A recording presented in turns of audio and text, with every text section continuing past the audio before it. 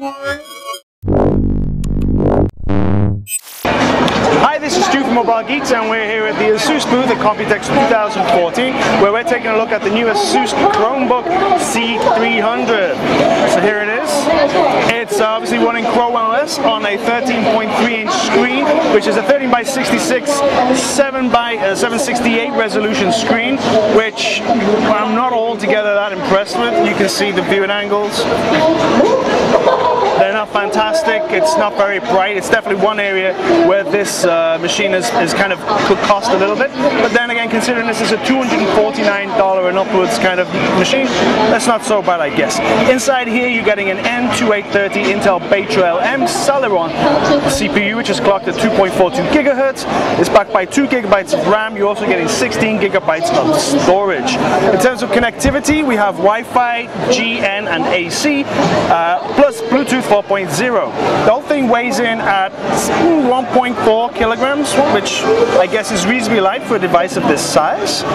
Let's just close the lid here and go around the device.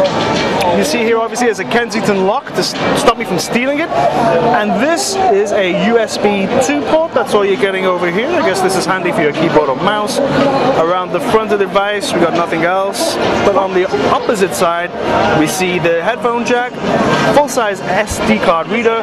This is a USB 3 port, super speed, and this is your HDMI out.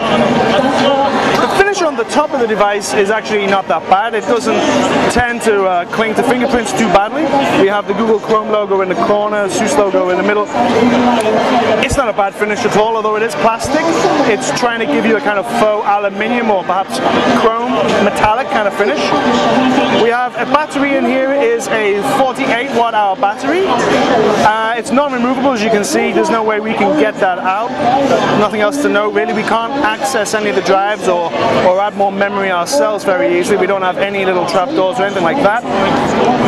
Let's just go back to open this up again. The keyboard itself it does have some give in the chassis there, you can feel it, but the chiclet keys are quite bouncy and feel not so bad.